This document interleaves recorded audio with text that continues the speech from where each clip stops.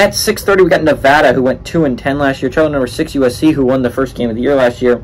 USC favored by 38 points on the Pac-12 network. Nate Cox for Nevada went 133 at 251, threw for 1,466 yards, 5 touchdowns, 5 interceptions. Obviously a really bad ratio there. Toa Tawa on the ground, as was their only bright side, had 217 carries for 911 yards and 11 touchdowns, and BG Castile had 48 catches for 581 yards and 4 touchdowns. Caleb Williams through the air last week against San Jose State had a crazy good game. Went 18-25, threw for 278 yards, 40 touchdowns, 0 interceptions. Austin Jones had 6 carries for 54 yards and 2 touchdowns, and Taj Washington had 2 catches for 85 yards and a touchdown. USC leads the series all time 5-0, ranging from 1920 to 1929. Nevada was shut out 3 of those 5 times, and it was only 1 possession, 1 time against USC.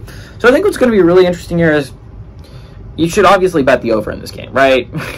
Like I said, I feel like, I don't remember if I was exactly right, but last game, I said that USC and San Jose State, USC was going to beat San Jose State. San Jose State gets a backdoor cover because USC's defense just isn't good enough to, like, stop offenses.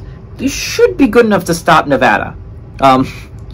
Like, they're not good enough to stop most offenses. Nevada does not have a good offense. The reason why they went 2-10 last year, this is not a good offensive team. Also not a great defensive team. And considering that you're talking about one of, if not the best quarterback in college football, the debate right now is between Caleb Williams and Drake May. But Caleb Williams is a phenomenally great quarterback.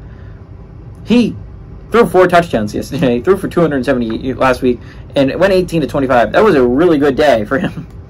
I'm really excited to see what Caleb Williams can do in a full season. Obviously, last year was his first full season, and he almost led USC to a playoff berth. He could definitely do it this year, considering the competition. I think this game could be really good. If you want to watch USC play some really great football and Nevada get destroyed, if you're a USC fan, this game should be phenomenal.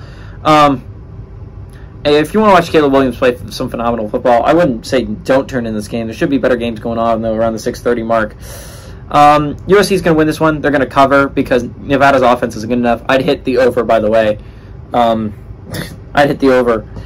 Whatever the over-under is, I bet that. So give me USC to win and cover here.